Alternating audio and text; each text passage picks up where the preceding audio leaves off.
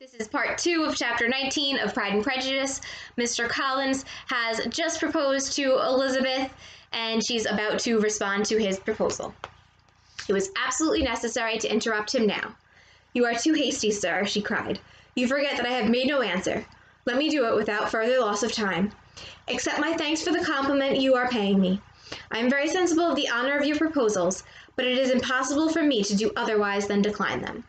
So Elizabeth says, "Thank you very much. I know that you're doing a very generous thing, and that is an honor for me to receive your proposal, but I have to say no." "I am not now to learn," replied Mr. Collins with a formal wave of the hand, "that it is usual with young ladies to reject the addresses of the man whom they secretly mean to accept when he first applies for their favor, and that sometimes the refusal is repeated a second or even a third time.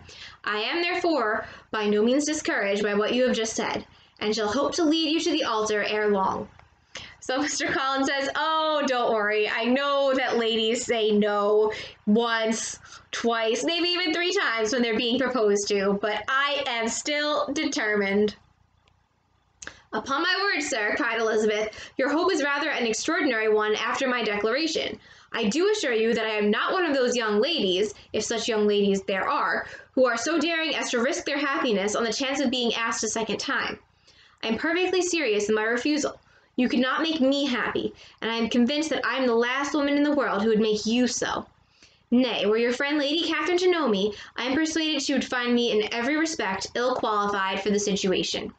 So Elizabeth says, "Believe me, I am sincere when I say no. I'm not one of those ladies who's going to risk being happy and married just to be asked again, if there are even such people in the world. I wouldn't make you happy. You wouldn't make me happy. I don't think Lady Catherine de Bourgh would approve of me either." "Were it certain that Lady Catherine would think so," said Mr. Collins very gravely, "but I cannot imagine that her ladyship would at all disapprove of you. And you may be certain that when I have the honor of seeing her again, I shall speak in the highest terms of your modesty, economy, and other amiable qualifications." Well, that he uses the word qualification as if this is just a job interview, just a position as Mr. Collins' wife. "Indeed, Mr. Collins, all praise of me will be unnecessary. You must give me leave to judge for myself and pay me the compliment of believing what I say.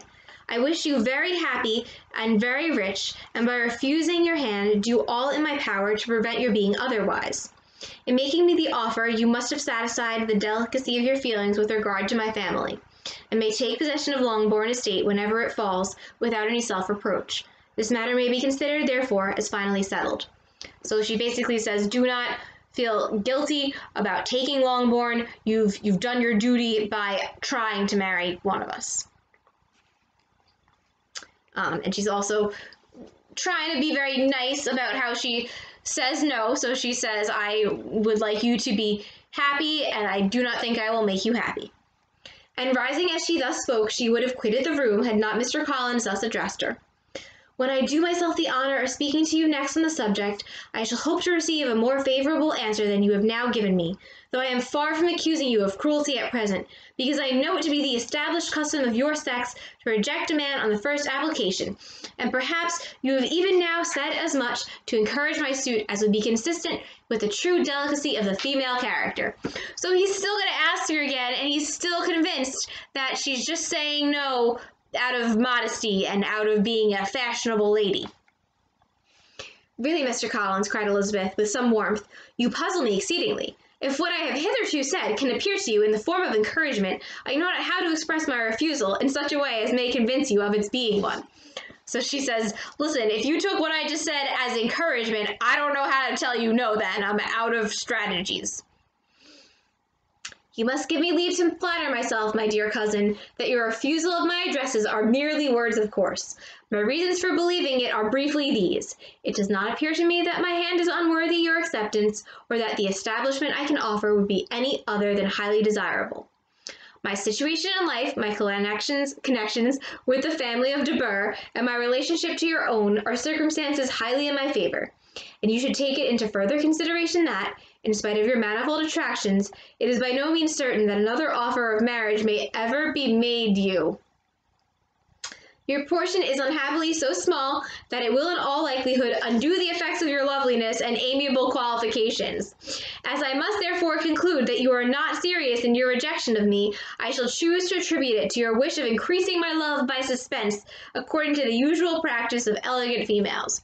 He still doesn't believe that she doesn't want to marry him, and he says, these are my reasons for believing, in another very thesis-like organized fashion, says, there's no reason why I'm unworthy of marrying you, and there's no reason why the house and the life I could give you would be bad. And also, I'm connected with Lady Catherine de Bourgh, in case you haven't heard. And also, we're related, and then I could, fix the whole me taking Longbourn thing. And also, even though you're pretty and charming and all that, you're gonna be really poor, so there's no guarantee that any other man will ever ask you to marry him.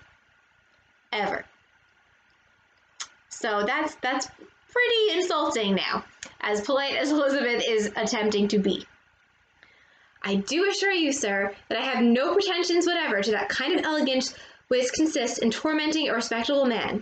I would rather be paid the compliment of being believed sincere. I thank you again and again for the honor you have done me in your proposals, but to accept them is absolutely impossible. My feelings in every respect forbid it. Can I speak plainer? Do not consider me now as an elegant female intending to plague you, but as a rational creature speaking the truth from her heart. So she's saying, I'm rejecting you. Believe me, pay me the compliment of believing what I say to you and taking my words seriously. You are uniformly charming, cried he, with an air of awkward gallantry. And I am persuaded that, when sanctioned by the express authority of both your excellent parents, my proposals will not fail of being acceptable. He's still convinced, and he says maybe once your parents both approve, you'll be on board. To such perseverance in willful self-deception,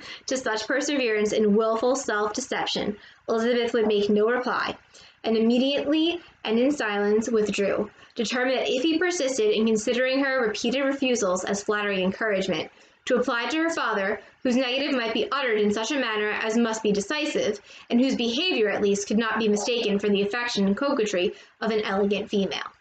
So Elizabeth just withdraws, leaves, and says, let him ask my dad, because he will say no, and then he will very clearly know that this is definitely a refusal. My dad is not an elegant female trying to just, toy with his emotions. So that is chapter 19.